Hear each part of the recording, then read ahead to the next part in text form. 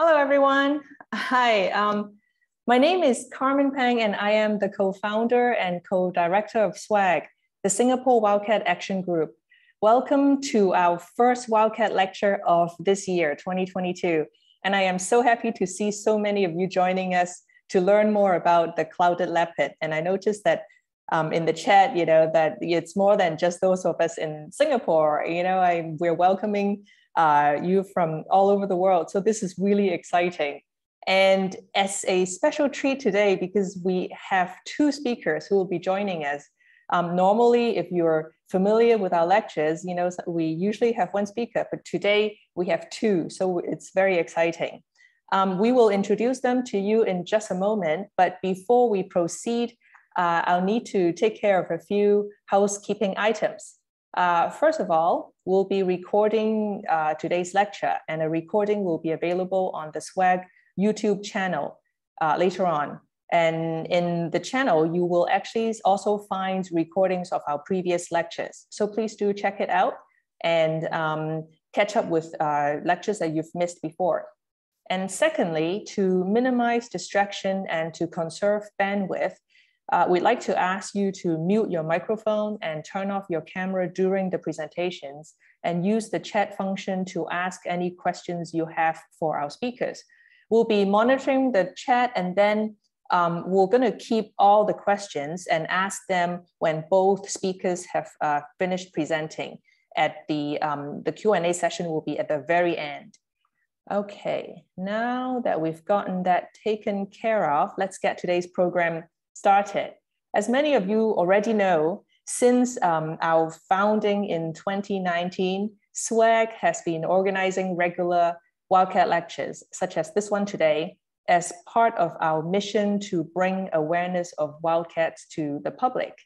But in addition to raising awareness and doing educational outreach, SWAG also works very hard to raise funds to support MyCat, which stands for the Malaysian Conservation Alliance for Tigers.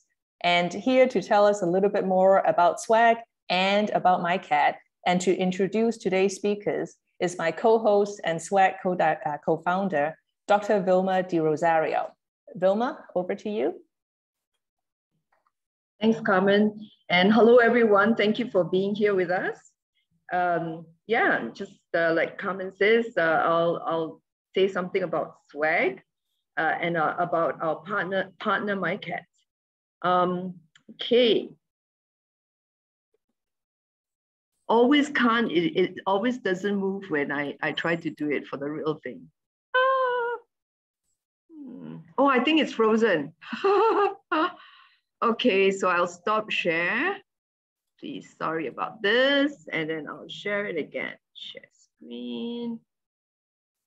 This one and share. Okay.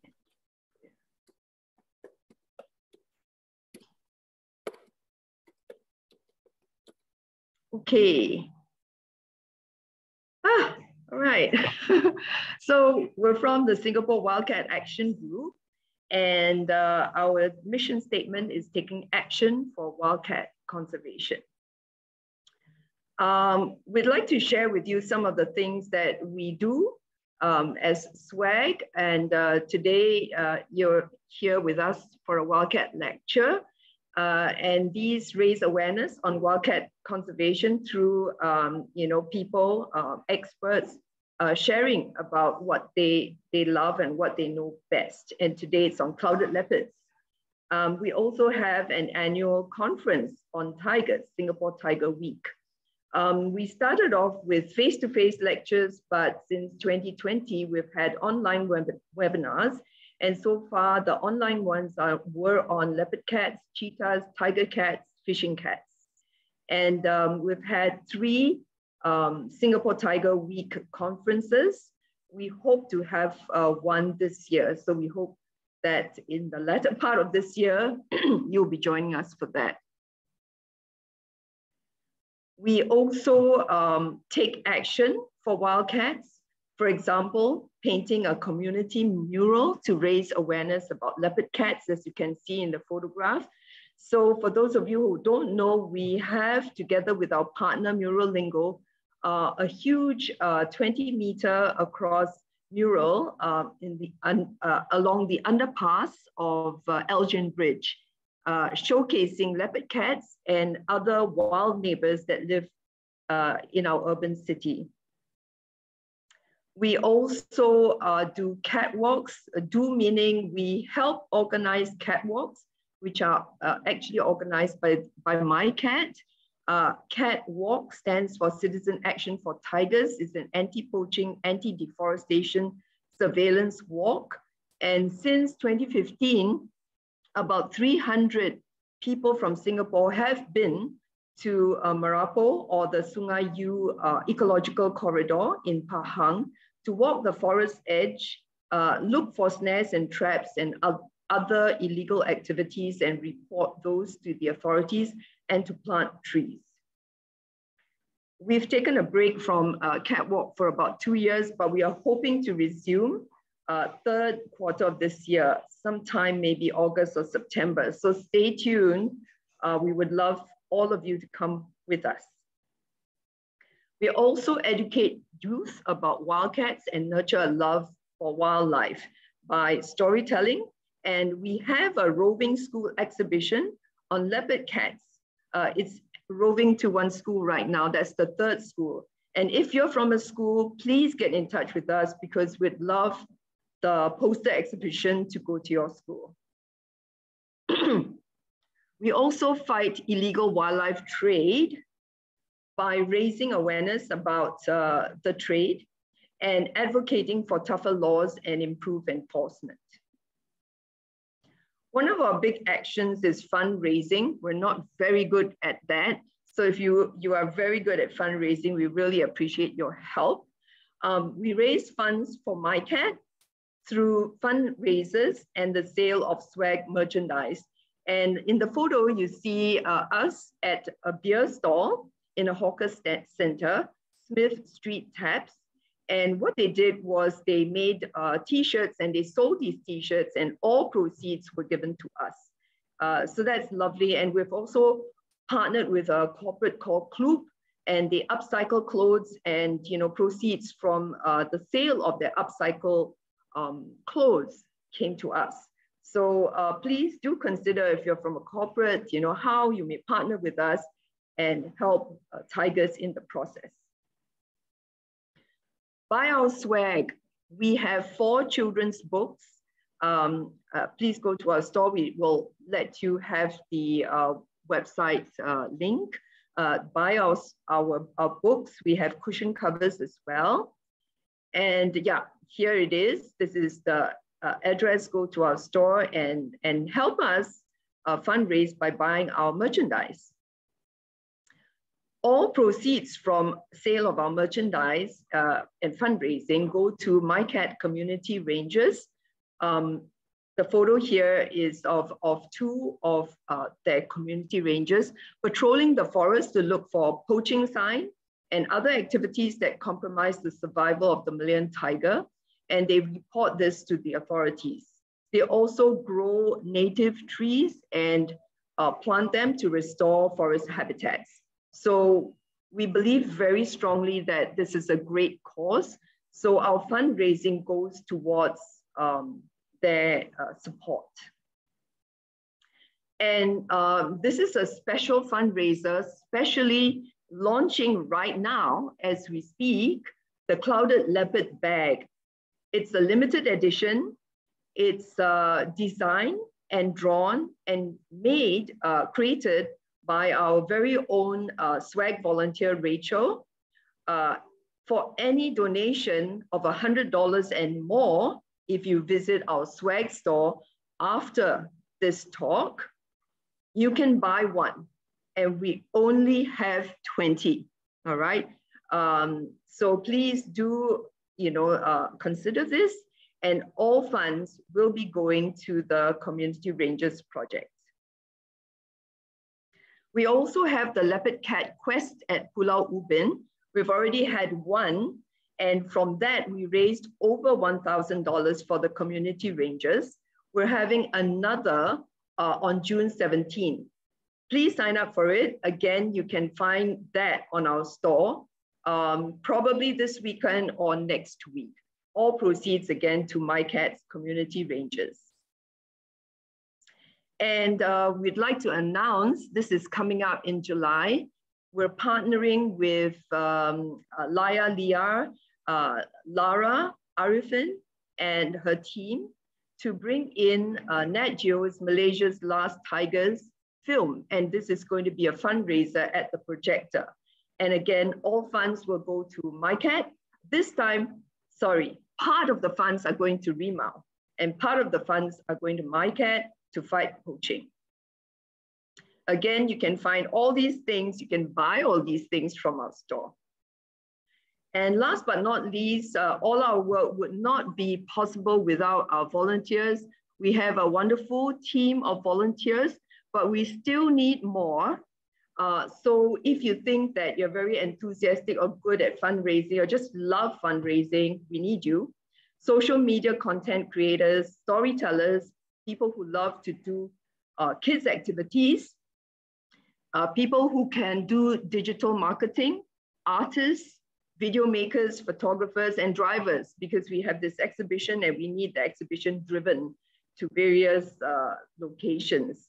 And at this point, both Carmen and I would like to thank especially two volunteers, Daphne for creating the bag, Rachel for creating the bag, and Daphne for organizing this talk. Thanks very much, everyone. And now we can start with proper on clouded leopards. Could I invite, I'll stop share. And could I invite Chrishen to just have your first slide, and I'll introduce you after you have your first slide there. So whilst Chrishen's bringing it up, we have Chrishen Gomez and Cedric Tan, and I'll introduce them one at a time. Okay, so Chrishen Gomez is our first speaker. Chrishen is from Malaysia. He's a KL boy, and he's currently doing his doctoral studies at the University of Oxford, Department of Zoology, studying the genetic methods to investigate population histories of the Sunda clouded leopard in Borneo. But before this, he was studying as well as he was managing the Bornean carnivore program in Borneo, studying carnivores. And he has a dream of inspiring youth to champion environmental issues and to take positive action for Earth. And today he's going to tell us all about his work. And his talk is called A Genomic Path to Felid Conservation in Malaysia. Chrishen, please. All right, good evening or good morning from wherever you are in the world. For me, it's a morning. For most of you, it should be an evening.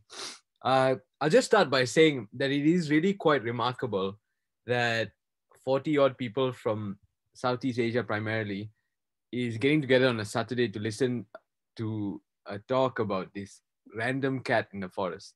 And I say random cat, not because I don't love it or not because I'm dispassionate about it, but because in Asia, the phenomenon is problems around wildlife and the environment is too large, too far in the future, such that it is often pushed back like to the very, very lowest priorities on all of our thoughts. And I think we're lagging behind severely, especially since I've come to the UK and interacted more with people from the West. I can see that there's a massive gap in prioritization.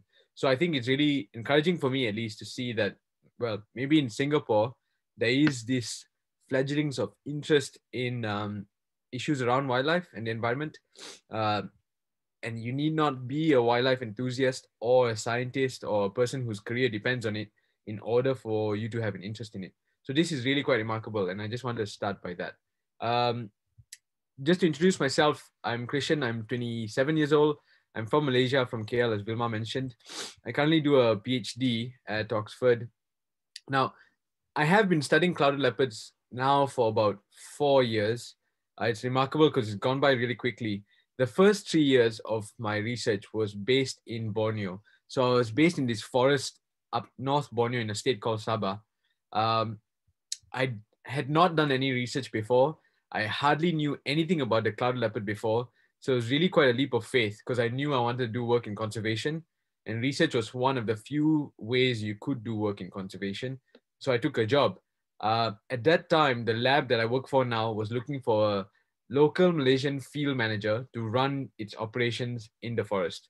And the job ticked all my boxes. It was an exciting adventure for me at the time. I was 24 years old. I was like, yeah, okay, sure. No commitments. I'm going to move to the forest, live there, and we'll see how it goes.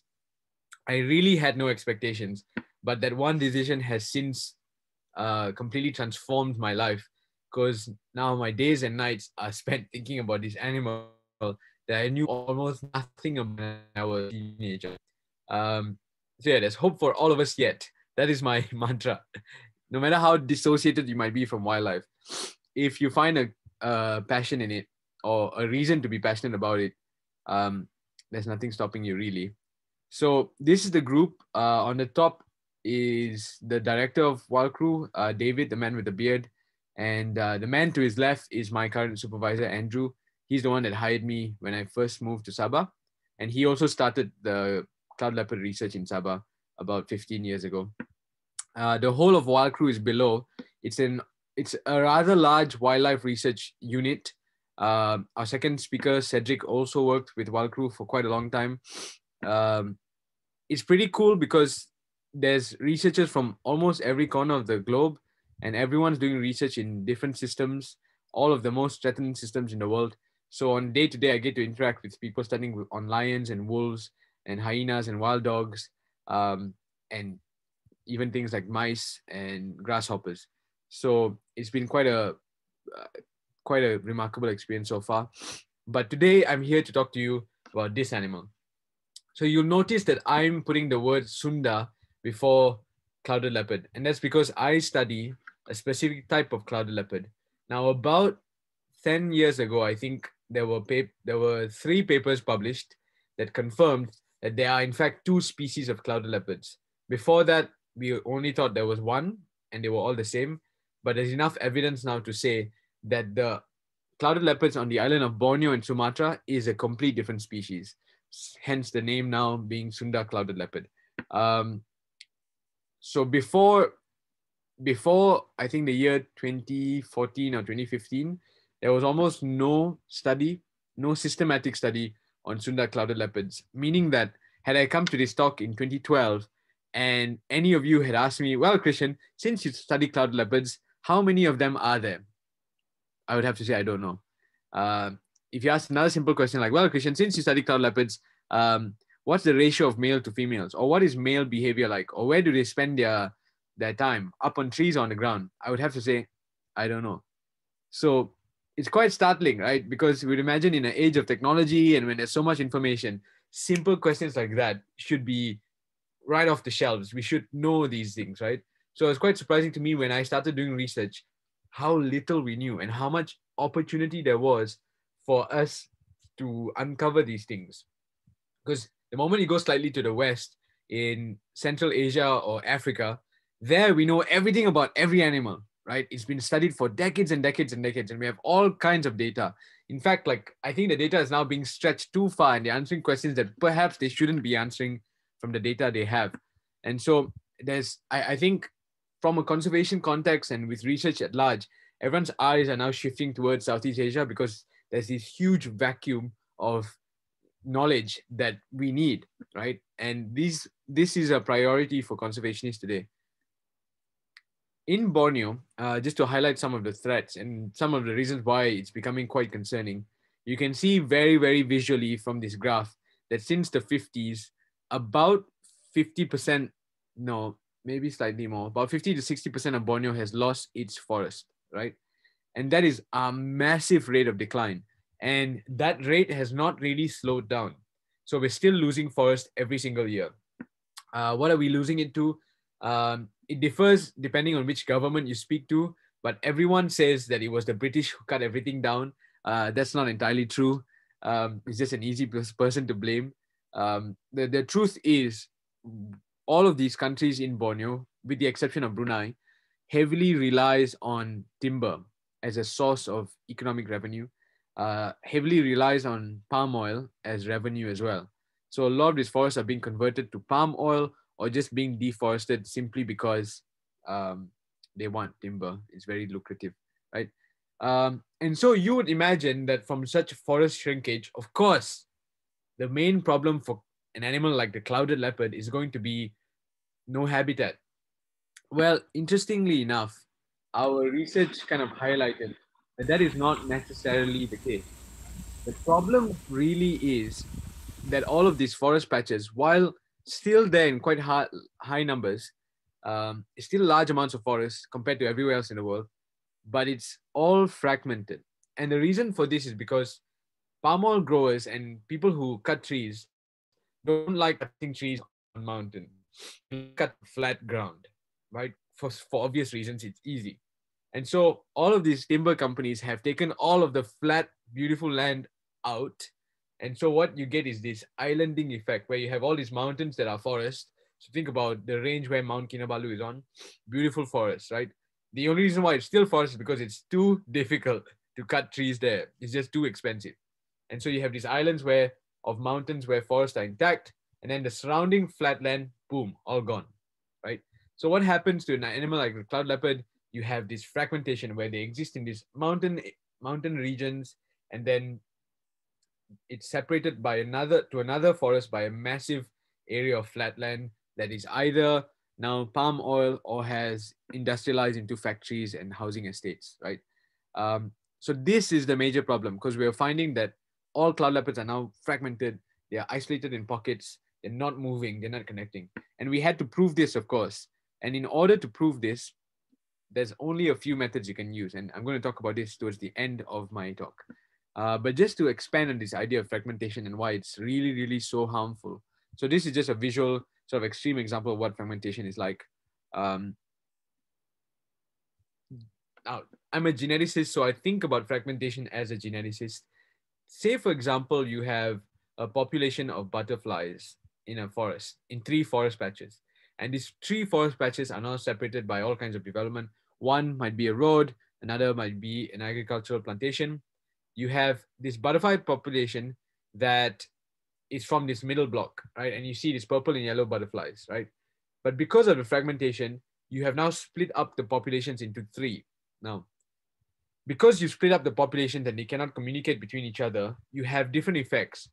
Perhaps in one forest, one type of butterfly, which was green, moved to that forest and was the only green butterfly that went there. And none of these purple and yellow ones went there. What you get there is this effect of speciation, where you have a variant of a butterfly that goes to another habitat, doesn't mingle anymore, and you've now cut the gene pool in half because you have all the yellow and purples on one side and all the greens on another side. This is not good in the context of genetic diversity because it leads to something called inbreeding, where all of the individuals with the same genetic type just keeps mating among themselves. The same can be said if you have just one butterfly of the purple and yellow cut off from the forest. You'll see that the forest on the left and the forest on the extreme right will never mix together, and you'll have this massive separation of genetic types. This is the major problem with fragmentation because you have genes separated and you get a shrinkage of the entire gene pool. Inbreeding in humans is also happening, right? It happens, but at a much smaller degree. With animals, it's a lot more pronounced. You can think about inbreeding most commonly among the royal families because obviously the monarchs tend to breed with, well, breed is a bad word, but tend to mate with other monarchs, and they tend to be from the same families. The European monarchy is a great example of it. I just came back from Italy and I realized that they've been marrying among German and Scandinavian and English royal families for centuries. And this is horrible. So they were finding there was a high amount of genetic diseases among the royal family, which kind of pushed them to start marrying Princess Diana and Kate Middleton and all the normal people. Right? It was this effort to try and expand the gene pool. So the exact same phenomenon happens to animals, but to a much, much more severe degree. We're seeing diseases wipe out entire species really quickly in a single generation. This is happening for tigers in Peninsular Malaysia. You'll hear on the news quite often now that this particular pesky virus called canine distemper virus being found over and over again, right? And it's proving to be quite a lethal thing because every individual they find with canine distemper virus dies. And this is terrible because it's a virus. In the age of pandemic, we now know how easily and how problematic viruses can be. So this is exactly why we need genetic diversity. One of those individuals, one of those tigers may hold the variant necessary to fend off the virus. But because the gene pool is so small, the chances of you finding these mutations that can fend off, just by chance, fend off these viruses is now infinitely smaller, right? So I hope I've explained this concept of fragmentation well and why this is a massive, massive problem for most of the predators in all over Southeast Asia, really. But in Borneo, this is quite pronounced. But I would say in Borneo, we're actually catching it a bit early because clouded leopard numbers, and this is probably why the numbers are actually quite healthy. They're nowhere near as dire as the situation in Peninsula for tigers. And the reason for this is manifold. One being cloud leopards are way harder to see, so they're not as hunted as tigers are. So that's a big plus on the cloud leopard side. Also, in Borneo, there isn't a huge culture of poaching for the sale, right? So poaching happens mainly for consumption by indigenous communities. There's not a lot of evidence. You might say that there's just weak research, but there's not a lot of evidence of poaching being done for trade. So by this, I mean a cloud leopard being shot specifically because someone wants to sell a cloud leopard across the border. There's not a lot of evidence that this happens. The last convicted person that did this, and the guy got convicted. So the last case of this was in 2015. So in 7 years, there's been no evidence of this happening. And I think we would know because we're quite close to the wildlife department and they tend to tell us about all these cases. So that's pretty good. That's tilted things in favor of the cloud leopard in Borneo. But of course, so if you wanted me to give you a number, in Sabah, which is the smallest territory in Borneo, there's about 700 to 1,000 individuals, right? And Sabah is relatively small. It's probably constituting only 30% of Borneo. So if you extrapolated the figures, you tend to get a rough estimate of, something like 4,000 or 5,000 individuals. But we can't make approximations like that because habitat composition in every one of these places are different. And that's why research needs to expand aggressively to get better estimates before I start saying anything scientific. So why we study cloud leopards? There's a lot of animals in Borneo, as all of you know, and all of them are understudied, to be honest. But the reason why we started with cloud leopard is because there are no tigers on Borneo. There are no regular common leopards. It's just the clouded leopard at the top of the food chain. This is the head honcho, right? The big guy, the apex predator. And apex predators have been known to be a really good proxy for the health of an ecosystem, right? When apex predators collapse, they tend to have a really devastating effect to ecosystems. You'll find, ironically enough, the biggest change that happens when apex predators die is plant composition drops drastically. But it's quite intuitive. Apex predators die, herbivores increase, plants die, right? And this has been seen over and over again. It's been tested over and again. And such, when they've introduced apex predators in places that didn't have apex predators, plant life flourishes. And the habitat on Borneo is so precarious and so dependent on this massive diversity of plant life. It alludes all the more to the massive importance of clouded leopards in the area to keep populations of everything in balance, right? So this is why we're so fascinated and interested in making sure we know how clouded leopards in Borneo are doing, right? Cloud leopards live like most other cats, like also the leopard cat. They are solitary. Males leave their mums by age of 2. And their survival depends on the ability to disperse. There's not huge evidence of territoriality. There's some overlap, but they are quite strict about their home ranges, and their home ranges are large. Just to give you context, the cloud leopard we was most recently studying had a home range of about 200 square kilometers. Now that's massive. That's almost the home range of a tiger, right? Slightly smaller, but it's massive for an animal this size. And that's because they're apex predator. So you'd imagine that a young male would need to disperse to find a forest patch in which he can establish a range about that size. So dispersal is super, super key. And that is the biggest problem today because animals can't disperse when the habitats are fragmented. Now we are finding that they are quite specialist in habitat type. So unlike the leopard cat, which loves palm oil plantations, you'll find them in domestic houses. People keep them as pets all the time. Cloud leopards, on the other hand, are extremely specialist. They stick within the bounds of a forest almost all the time, and they're quite conservative about decisions to venture into open spaces, right? And this alludes to the cryptic nature of the animal. So this is why it succeeded so long, but it's also why the situation is quite sensitive, right? There's going to be a tipping point in which there's not going to be enough forest and the population is just going to collapse really drastically. We're not there yet, which is why this is a massive, massive opportunity to put in place legislation for an animal while it is still doing okay, and to make sure that it remains to be okay for a long time before it becomes unmanageable. Like I think a lot of seeing the type of situation in Peninsula is. Yeah. This is how we study cloud leopards now, and this is the project I'm involved in at the moment. The video you're seeing on the left is me, Andrew, and our vet Paloma. This is a collared cloud leopard. His name was Gilmore. He was featured on a Netflix documentary as well, so it's quite cool. We have followed this animal. So what we're doing is putting a collar on. I'm sure most of you are familiar with GPS collars. They are sort of the go-to method today to try and understand how cloud leopards use the landscape.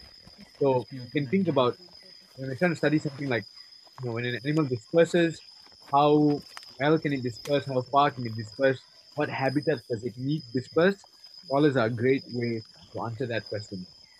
And the figure you see on the right, that red and blue line, is actual collaring data from cloud leopards. In fact, this was the first collaring data for cloud leopards in a primary forest. So that green patch you're seeing is in Tawa of East Sabah, and it's a primary forest. So these cloud leopards are behaving like how a cloud leopard would behave when they live in pristine habitat. And it doesn't take a scientist to tell you that they're staying within the forest. They're not going out. That one event you're seeing where that blue star is at, that was a kill event when there was a pig in that oil palm estate, and this individual actually ventured out on multiple occasions to eat that pig. But that was it. Otherwise, they stayed very happily within the bounds of their forest. Now, the forest patch might look a bit small, but the entire area of this is actually about 400 square kilometers. So these home ranges are quite large, actually. To cover the whole range of the red animal takes like a 2-week hike for us. Well, about a week hike if you're just walking nonstop. So it's massive amounts of forest distance to cover. So this is one of the ways we study connectivity.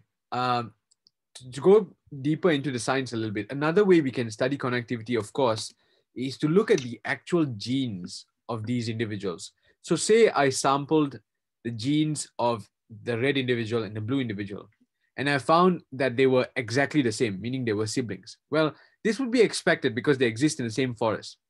But say if I sampled the genes of an individual in a forest that was disconnected from this one, and I found that they were super distinct. They had no familial relationships. They had nothing to do with each other. Compositionally, they have been separated for 3 or 4 generations, which comes up to about 50 years. Well, then I can say that whatever it is that is separating these two forests is keeping it functionally separated, meaning that these two populations are not mingling. And I can show you that because I have the actual genetic makeup. This approach is very similar to what some of you may be familiar when you do this saliva test for websites like ancestry.com or 23andMe, where you can send your saliva and they'll tell you, well, you are 60% Chinese, 20% Indian, maybe a bit Caucasian. It's the exact same process, right? So we take a bit of DNA from the animal, sequence the genome, align the genome to another cat's genome, and then look at these genetic similarities across the genome, right? And that's exactly what I'm doing for my PhD. We have, thankfully, a pretty good number of individuals from Sabah, that north part of Borneo where we've been studying for quite a while. And I have every intention to expand this data set to across Borneo, to Sumatra, and also the mainland to see, how many years ago really did the two species become distinct based on genomic data. You can also answer questions like, which is the source population? So where do we find the most amount of genetic diversity? We can then call this the source population, where all the gene pool is kept. And where's the sink populations, where genes go to basically die?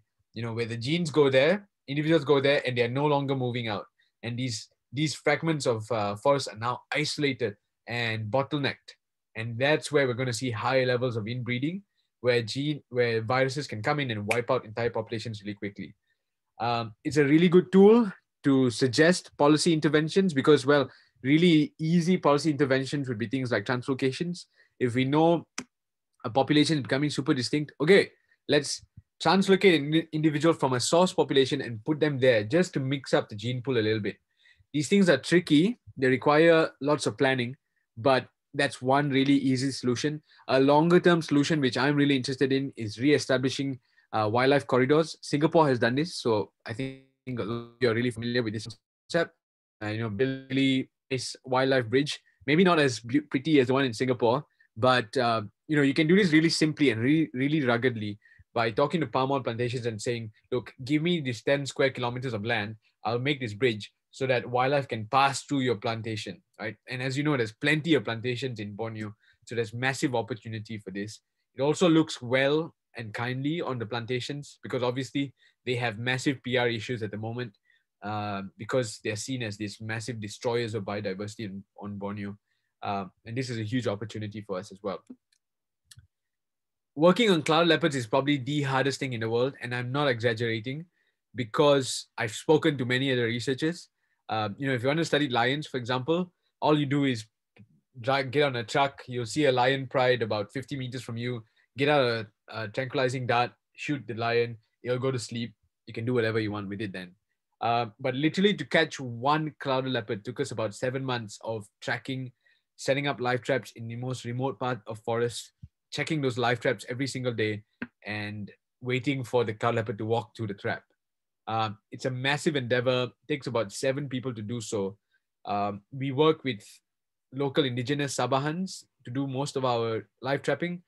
We keep the team as lean as possible, but it's just a huge logistical endeavor. As you can see, all of the cages we build are built in the top of forest. It's normally a 10 to 12 hour hike to get to these places.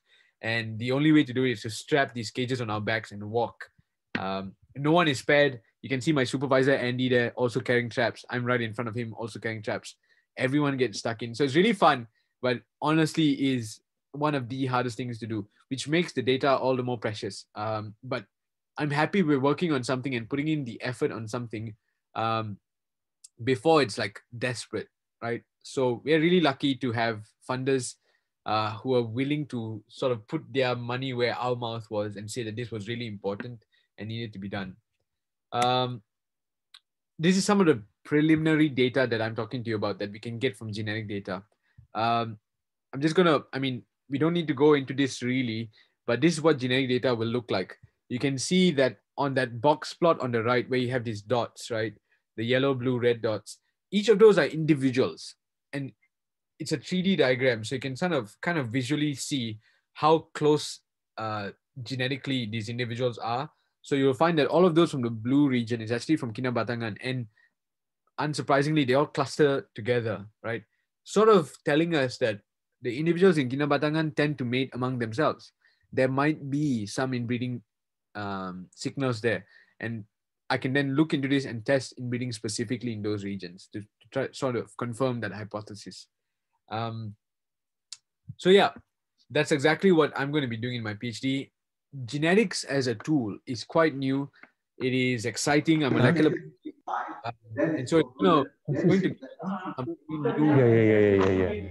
Because yes, I think someone's unmuted themselves, but it's perfect timing because I'm just about done, and I think there's going to be a Q&A at the end of this session. So feel free to ask me questions then. Thank you, everyone. Thank you, Chrishen. Vilma, would you like to introduce Cedric? And we'll hold all the questions for after Cedric's presentation. Thanks so much, Chrishen, for that. And when you spoke about connectivity, well, yeah, it's something that we in Singapore are beginning to realize, you know, the great importance, and because we do have fragmented forests. Thankfully, our government is very committed to trying to link fragments. So we really hope that this works. And in our partnership with MyCat in Pahang, we learned all about connectivity because there we were patrolling the area where there is this viaduct under which we hope the wildlife will be crossing. So yeah, so we wish you all the best with your studies. And yeah, thanks for the very interesting talk. Yeah, we'll have the Q&A later. Next up, we have Cedric. Cedric is a Singapore boy, but he's living in Malaysia. And I think our team feels that it's so great that we have a Singaporean and a Malaysian talking about clouded leopards today. And because clouded leopards also share forests with the Malayan tiger, which is one of our passions. To tell you a little bit more about Cedric, Cedric is currently an assistant professor at the University of Nottingham in Malaysia, the Faculty of Science. And he graduated from the University of Oxford. So we have two Oxford people here today as well. However, he graduated from a different department. He studied at the Edward Gray Institute of Ornithology. He was studying jungle fowl and fruit flies. He also studied the clouded leopard in Peninsular Malaysia. And this is the mainland clouded leopard, slightly different from the one that Chrishen studied and is studying, which is the Sunda clouded leopard. Cedric has a passion for the arts and education. And so he is focusing on innovative education to help people understand about conservation and to help change behavior and attitudes. So over to you, Cedric.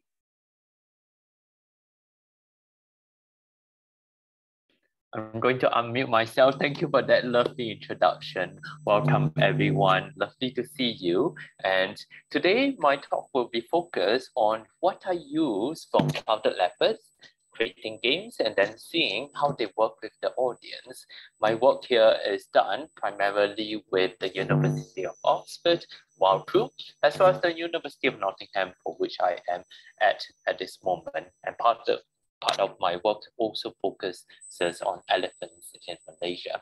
So let's get on with our little, let me just change my, yes, that's right. Okay, I have a little teaser for all of you. We have 3 questions in our seminar today. I would like you to make a note of your answer to 3 questions, and we will send in those answers at the end of the presentation. I'll give you the instructions to them. So don't type in your answers to the chat window. Okay, we have a little surprise for those people who are able to get those answers accurate. So do make note of your answers to 3 big questions in this presentation and send in your answers only at the end of the presentation. I'll give you the instructions in a bit. Behind me, on the background, what you'll see is a camera trap photo of the peninsular clouded leopard. Indeed, this is one of my photos that I was proud to obtain over at my study site, Ulu Muda in Malaysia. As you can see, it's slightly slimmer, and yet it still has the cloud-like patterns that you see on the Sunda clouded leopard. When I started off with the wildlife research, Wildlife Conservation Research Unit, WildCRU, I studied the clouded leopard using what? Using the camera trap that you see on the right here. This device enables us to take photos of mammals or warm-blooded animals in the forest. When those animals walk past, there's a trigger and the camera will take a photo of the animal. Here we collated data from multiple organizations such as WWF, MyCat, EarthLaws, Perhilitan, which is the wildlife department in Peninsular Malaysia, as well as MIM, the management and ecology of Malaysian elephants. So we collated camera trap data from multiple organizations, and these are the sites for which they work at.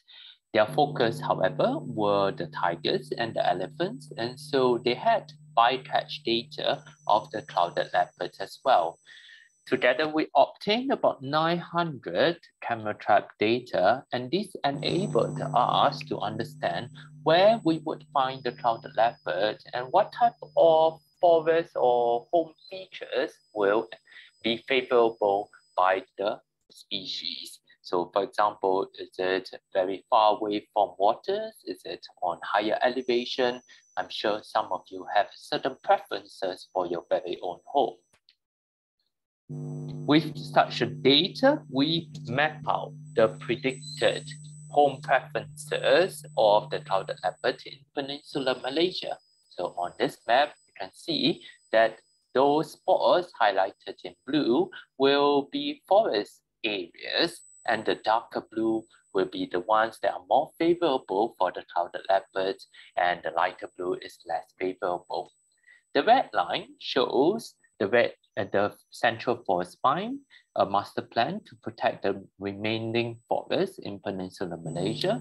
And what we found was that within the Central Forest Spine, there will be 11% higher probability of obtaining the clouded leopard than any forest patches outside the forest spine. So it does support the idea that the Central Forest Spine is a good protective coverage for this animal.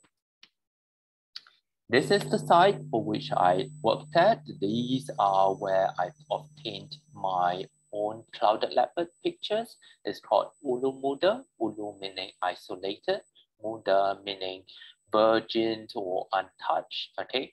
And so this is the site that's very near the Thai border, and we had 80 camera trap stations over there. While working in the forest, unfortunately, this is a common sight that we see large-scale deforestation, mostly for the furniture that we have in our homes, but also for paper that we use. And so large-scale deforestation occurred, and it's one that really is heartbreaking. I recall walking in the forest and going to my camera traps happily, and unfortunately, when we reach the site, you can see, oh dear, everything is deforested, and previously it was pristine forest. What happened was that it is a legal thing that the government does to generate revenue for the country, and so they cut down the forest, but they left one tree behind, just one tree. And you know what tree that was? That was this tree that was having my camera trap. So they were considerate enough to know that research is ongoing, and so they left my camera trap over there with that tree uncut. In addition to the threats that the logging poses, we had poachers coming into the forest. And you can see here camera trap photos on the right of people with rifles. They go into the forest, they shoot the animals for their fur. Okay, and I would like to bring attention to the story on the spotted leopard that you see there. This again a picture of what I obtained at Ulu Muda. So the spotted leopard is rare because it's a form that's seldom found in Malaysia. What we have for leopards is usually the melanistic, the completely black form. And this is rare. So when we saw this, we published a paper, okay, but ever since we published that paper, unfortunately, we did not detect the spotted leopard again after the publication. So it's a really unfortunate incident. It may be because of us, but I doubt so because we did not reveal the location of this spotted leopard. Dismayed by what I saw as logging and poaching, I decided instead of just publishing the paper and preaching to the people who already know it's an issue, why not we do something about it? And that's where I created this video that will reach out to the public about the importance of ulu muda. I'm the neighbour that you never noticed. I'm the friend that helped and provided for you. Ulu muda, that's my name. I'm the forest that gives life.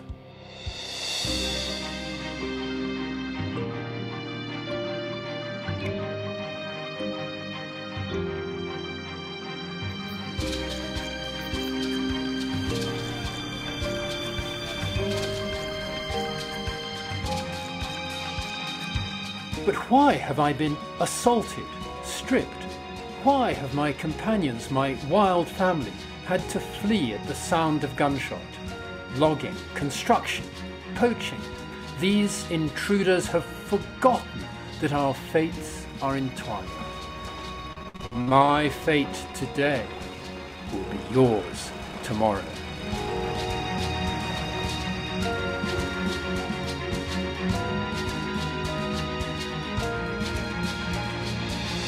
I'm the neighbour that you never noticed. I'm the friend that helped in silence. Now, my friend, I need your help to stop these brutal actions that threaten my life.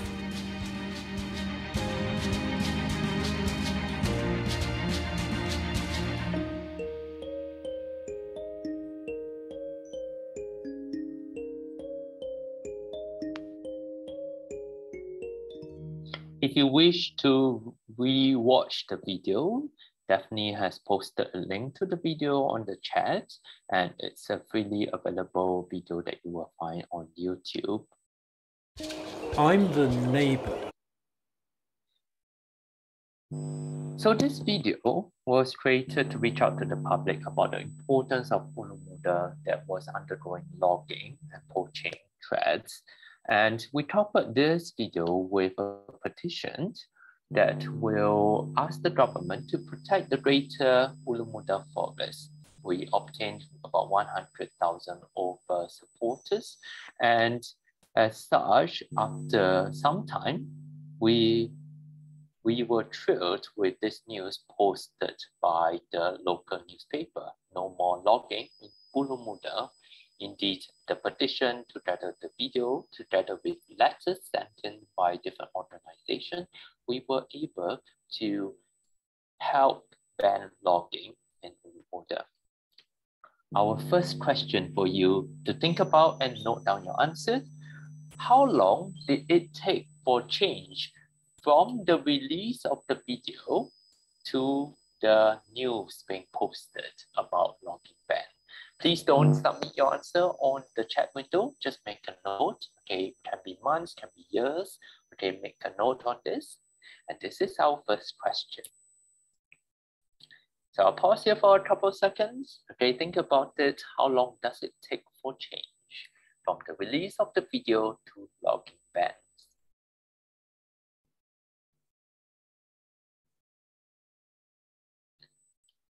Okay, I hope you have a rough guess of the answer. We'll move on. So this inspired my outreach. And in addition to videos and outreach, I also create games for conservation education. This is a WildCRU game that is available in the UK. We have created this game for high school students. And in this game, the players collaboratively work together as conservation biologists or as the diploma tutor or the safety officer to actually save the world's last carnivores.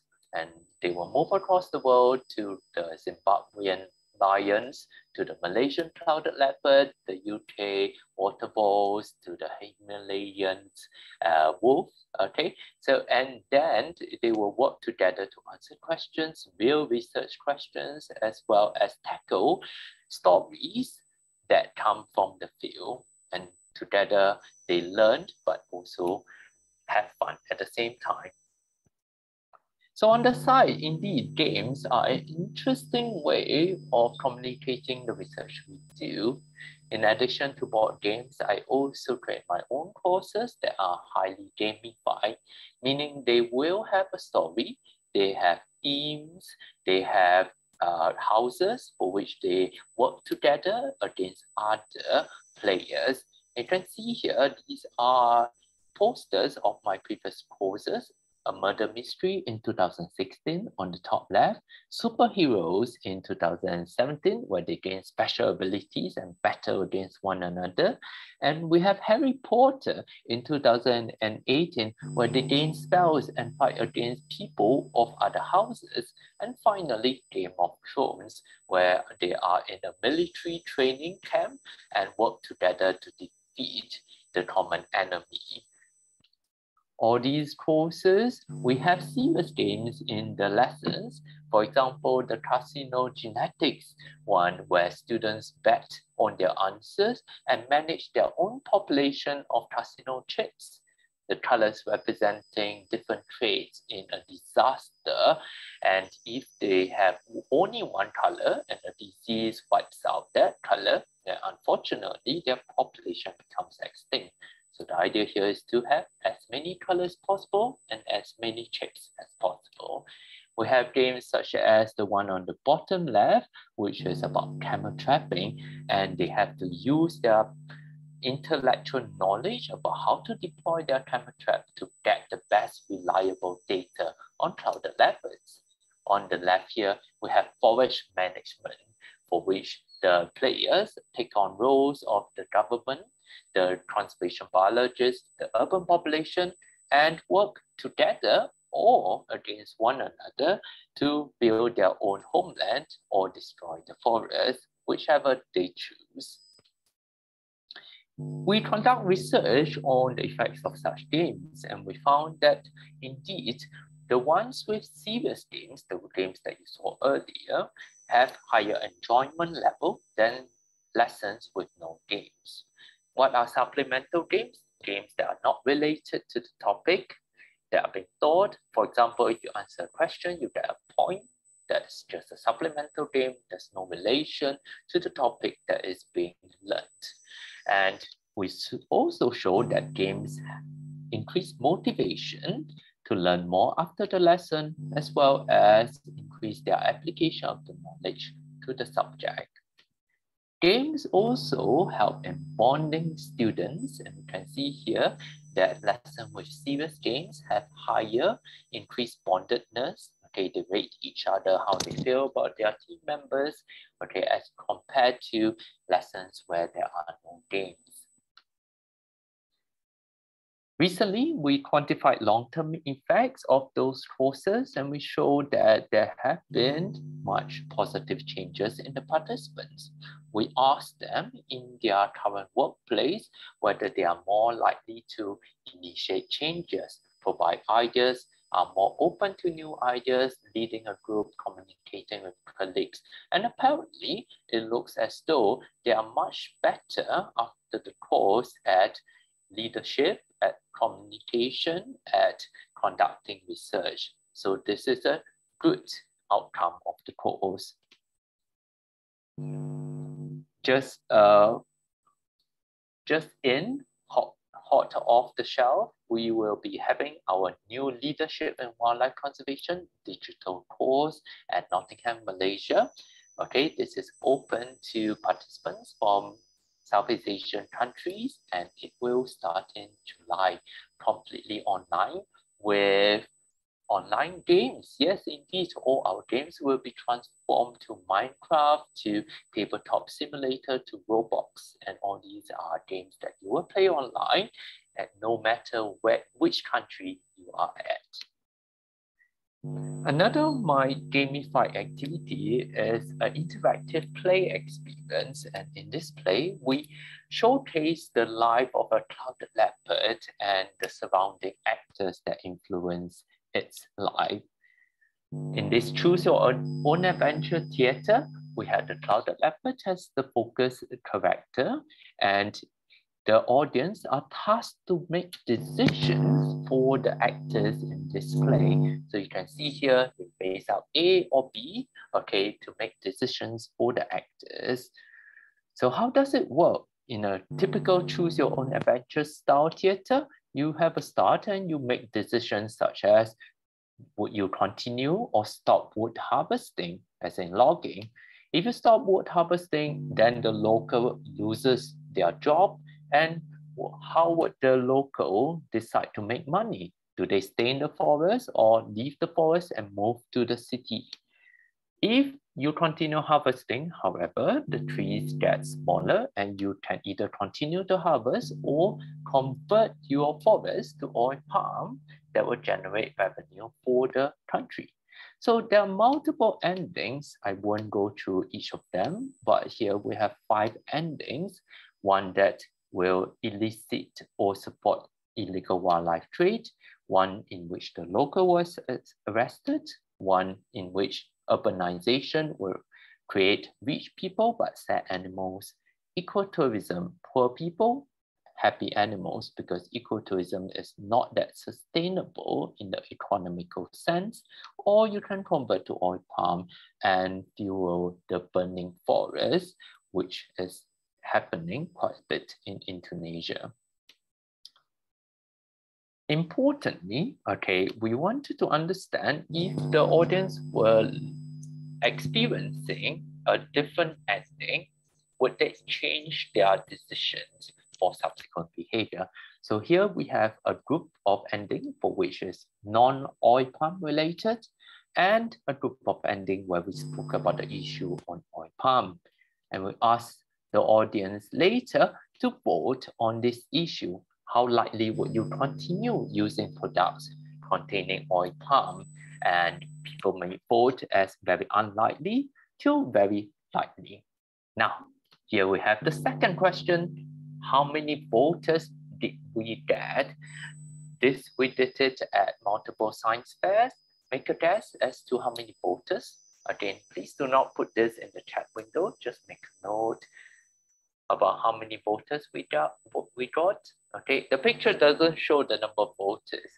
The picture just shows a subset. So I hope you're not derailed by the number of cubes in the box. Just make a guess as to how many voters we got.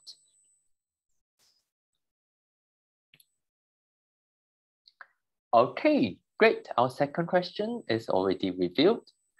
And we look at how, okay, the theater ending or theater path correlates with intention in using oil palm products. And here we plot the likeliness of using oil palm products for adults and kids. And for adults, if they are exposed to the oil palm ending, we show that there is a decreased likelihood of using oil palm products in the future.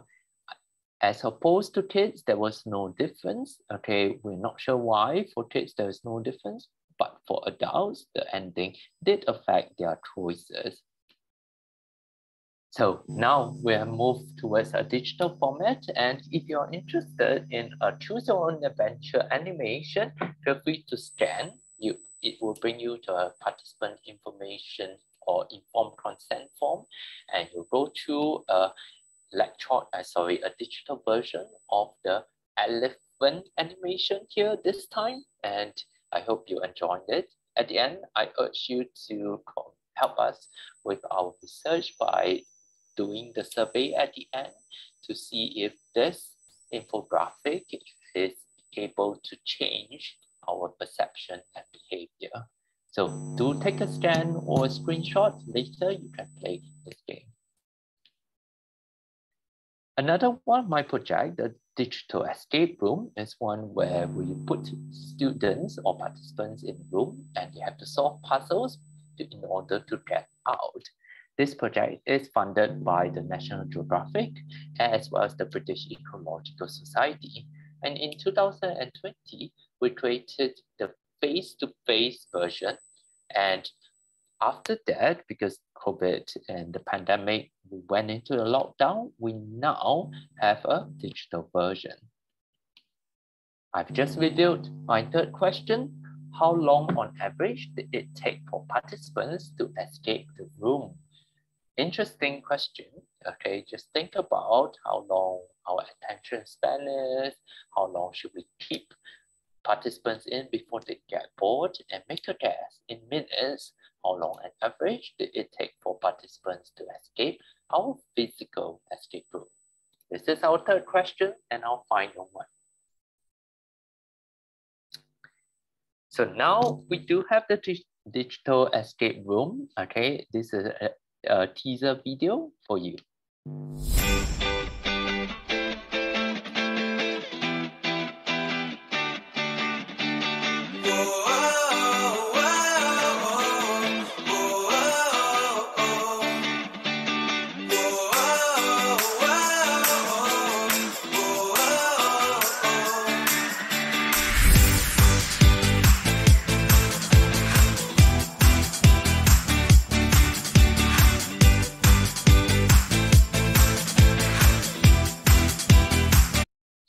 Okay, so I paused here. I wanted to say that the QR code does not work because we have finished the hosting of this game.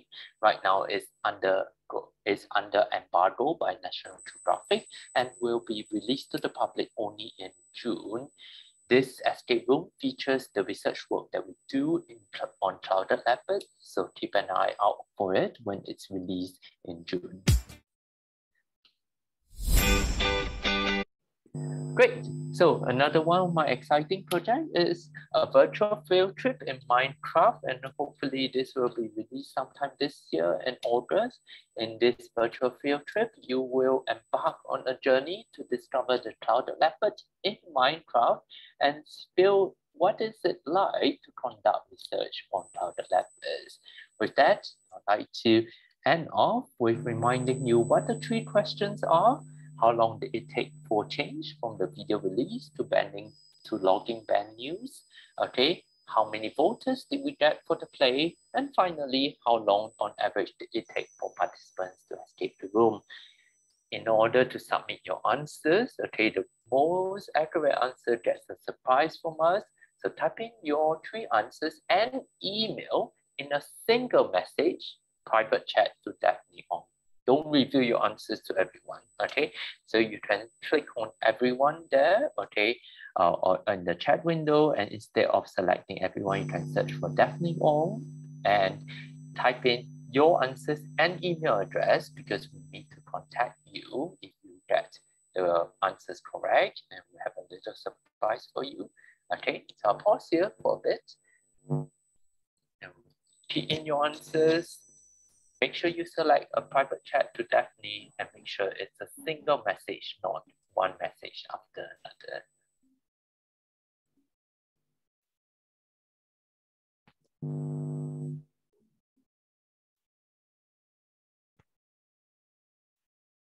Just to add, the person is Daphne Ong, D-A-P-H-N-E-O-N-G.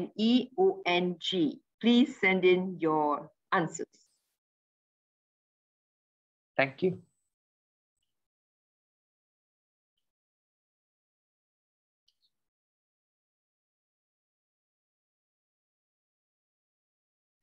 Okay, so definitely just wondered how many people have submitted, and maybe just wondered whether I should review the answers now or maybe later after the Q&A. Maybe just give them another couple of minutes. They're still coming in at the moment. Yeah. Or we can do the answers after the Q&A. What do you think? Yeah, sure. Sounds good. Maybe we can do Q&A first. Okay, great. So just wanted to acknowledge these people who have helped me and the funders for my projects. And thank you very much. That's my email in case you would like to talk about some collaboration or answer questions for me. Okay. And yes, on to our host. Thank you very much for your kind attention. Thanks very much, Cedric, and thanks for introducing all those very interesting games to us. Yeah, we will certainly look them up. And hopefully, you know, some of you are attempting to answer the quiz. As Cedric says, we have a surprise for the winners, a nice surprise. So please also give your email. Well, we've come to the question and answer section here. We're going to start asking the questions on your behalf and asking our speakers, Chrishen and Cedric, to answer the questions. Carmen, would you like to start first, or shall I? I can start. I think this one might be for Chrishen, because it's asking about there's a question about what is the common prey species of the clouded leopard, and are these prey species also being threatened by the threats that you mentioned, such as deforestation? Yep. So diet-wise, the cloud leopard is quite a generalist because it's the apex. I mean, slightly different Borneo and mainland. And this is really down to behavioral ecology, because on the mainland, of course, it's competing with tigers and the spotted the common leopard. So it can't eat anything it likes. But on Borneo, there is no competition for a cloud leopard. So it can literally take anything that it can reasonably eat without being harmed. So we've seen quite often, quite commonly, cloud leopards take all of the langurs and the macaques. So monkeys on trees get hunted. All of the manjaks, I think the sambadia is probably a bit too large. It goes out of the range of what a cloud leopard could eat. But there's a yellow manjak, the red manjak, mouse deer, all of those fall well within the range. We've seen pictures of them chasing pangolins and porcupines. So yeah, it's pretty much, it's quite a generalist species. I don't think there's a specificity. I think it all comes down to how risky an animal is. A bearded pig is a good example. Small bearded pigs, fine, delicious and juicy, but large male bearded pigs can be quite dangerous to cloud leopards. And I think smaller cloud leopards might not take a risk on that. Yeah. Thank you, Chrishen. So they're not picky. Cedric, do you have any insight to add to that, based on your research? So my research doesn't look at the diet of the clouded leopard per se, because our camera traps do not show what it is eating. To study diet, we often have to look at the hair samples in the feces of the animal. So for my research, it wasn't focused on that, but past papers have shown that they feed on small mammals indeed, and some evidence of birds. Clouded leopards in Peninsular Malaysia are largely arboreal, so they actually can feed on birds up in the trees, and small mammals such as mouse deer, as well as evidence of the babi hutan, which is the wild boar. Okay, thank you. Vilma, could you ask the next question, please? Yes, this question is for both Cedric and Chrishen. As an undergraduate student from Canada who is interested in pursuing clouded leopard research, wonder if either of you could take on international volunteers to assist with data organization or sorting camera trap photos. I've actually messaged Paige when I saw the thing, and I sent Paige my email, because there's millions of camera trap images, and tagging those images is always the one of the key problems that we face. So yes, I'm sure we can find something for Paige to do. That's great. So thanks for that, Chrishen. Cedric, what about yourself? So my research currently has shifted towards education, and I work with the elephant group over at the University of Nottingham, and so we do not have the internship that's focused on sorting of camera trap photos. However, if you're interested, there may be online internship that we can do from remotely. I can think of some things, for example, hosting of games, online games, or evaluating some of the surveys post games. So Paige, if you're interested, get in touch as well on these type of educational projects. Thanks, Cedric. Carmen? Yeah, I have another question that probably it's for both of you. So someone asked if there is any research, cross-research that's being done on the Sunda clouded leopard and the mainland clouded leopard. I guess, you know, the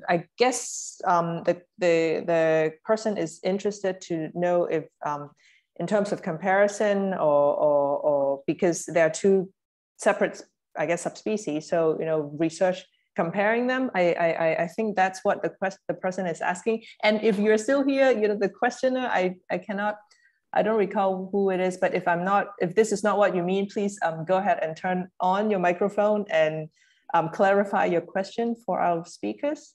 And let's see.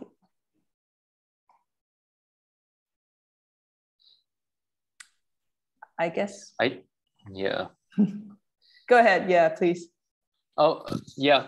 So in terms of comparison, not as far as I'm aware, there's not one paper that compares both of them, but there are papers that will look at what type of habitat preferences each species will take. So these are recent papers published by WildCRU on large-scale data sets, even larger than just the entire Peninsula Malaysia. So we had clouded leopard data from China, from Vietnam, from Myanmar, etc.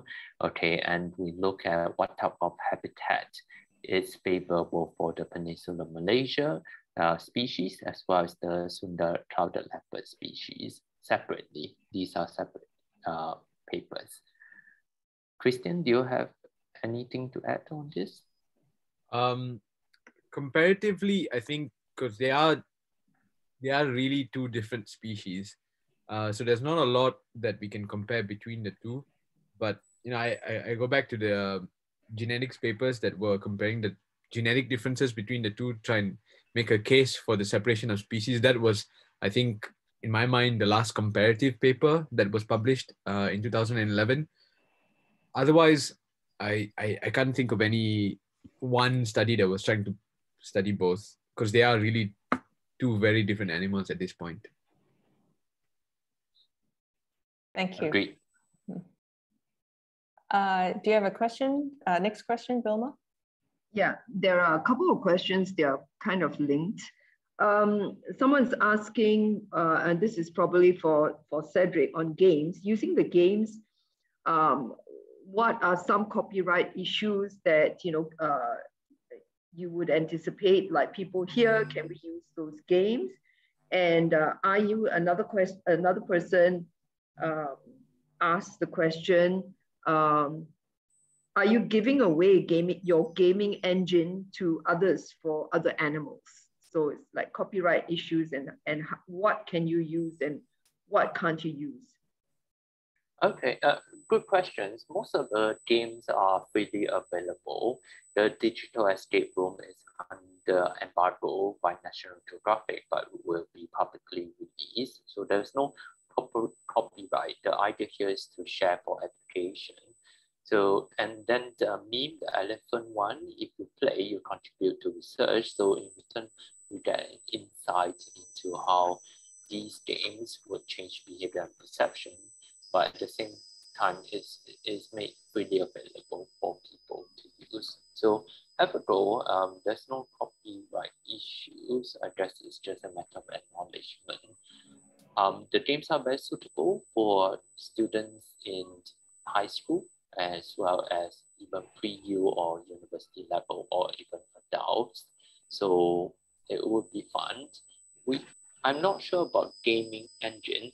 I think what you meant by it, so one of my games is currently on Roblox, and it's the one on forest management. It just has been completed, and I have not advertised it yet. We're still having to go through the testing stage. when I say the testing stage is about research at this moment before we release it to the public. Yeah, I hope that addresses your question. Yes, thank you. It's actually the games sound very interesting. I think I'm going to give them a try. So we have, and I'm going to combine several questions again, and this probably for both of you. So when we asked people to register for this event, somebody actually sent along a question, and the question is, where do clouded leopards like to sleep? And then, so I'm going to combine this question with another one. Someone asked, do they prefer to move from tree to tree or via the ground? I guess, so are they arboreal, or do they prefer to stay closer to the ground? And then yet another one is, do females clouded leopard leave their mothers at two? I guess, the youngsters, do mothers leave their cubs, or do they kick them out at two? And then after they leave the mothers, do they live in solitude? What is, I guess, the society structure for clouded leopards? So maybe both of you can answer that. Maybe I'll just take a stab at it first, and then Cedric, you can garnish it. Okay. So the social structure essentially is females also leave eventually their mothers, but at a later age. Now, again, all of this is really speculation because, again, I'm serious when I say there's a massive vacuum in information. It's honestly best guess from just camera traps and things like that. I think young female cubs may stay up to like 3 or 4 years with their mums as sub-adults, and then they would eventually move out. The males tend to leave a bit earlier. On the question about arboreality, again, previous efforts to put camera traps on trees were not successful, at least in Borneo. We didn't get any cloud leopard, not a single one. So the only effective ways of detecting cloud leopards today is camera traps on the ground. So that would tend to imply that they are more ground dwelling, but I can't say that either because we're just not looking, we don't have an effective way of looking up in the trees other than walking in the forest and looking up, which is a really ineffective way of looking up in the trees. And so maybe in the future, when thermal cameras develop and they can penetrate the canopy, we can really scan the forest and see how many cloud leopards are truly living on trees. But dimensionality is a problem when you start thinking about the canopy, because now it's a 3D space, it's no longer 2D. When you're on the ground, it's just a 2D flat space. But when you're on the tree, there's also the Z plane to consider as well, X, Y, and Z. And so it gets a bit more complicated. So I really think the thermal camera thing is going to be a breakthrough that will sort of answer that question. So to answer the question, we don't really know. They're definitely arboreal because there are plenty of photos of cloud leopards on trees. They may be resting there. They may be sleeping there. Whether they move through the trees, no idea. All of our camera trap images, and I'm sure the same for Cedric, is camera traps at the bottom on the ground, and we see them walking. So they are definitely walking on main trails where you'll see tigers as well. Yeah, I hope that answers. Yeah, that probably answers the question. Yeah, I agree as well. Just to add to that, I think for understanding where they sleep and why we think that they are largely arboreal, it's mainly from zoos when they are kept in captivity. There are studies that show that they will be on the trees most of their time, and they do sleep up there. Thank you both. So it sounds like, this is a great area of study for any budding scientists out there, so anyone listening, please, we need more people studying the clouded leopard. So I'm mindful of the time, and it's 5:30 already, and so we have a lot of questions, but I think, in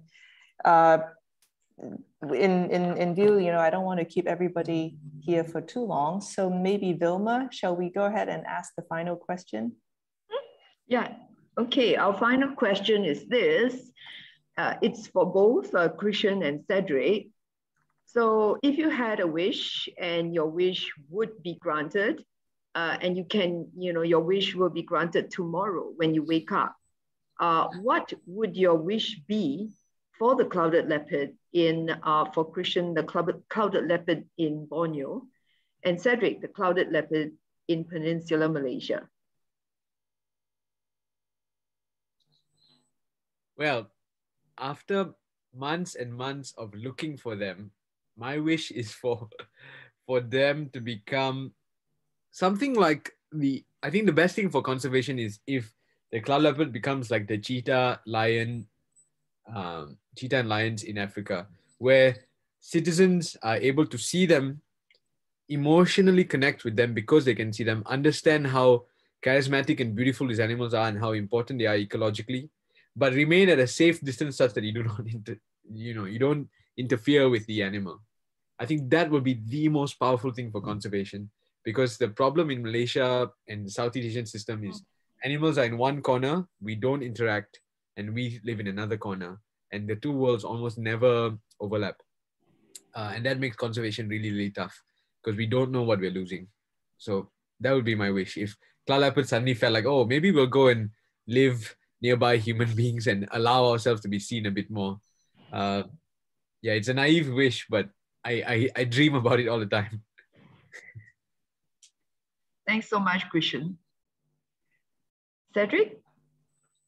So I think Singapore's the zoo, the new rainforest safari is going to have clouded leopards. If I'm not wrong, it's rumored to going to bring in clouded leopards. I think my wish would be for clouded leopards to live in harmony with other large carnivores.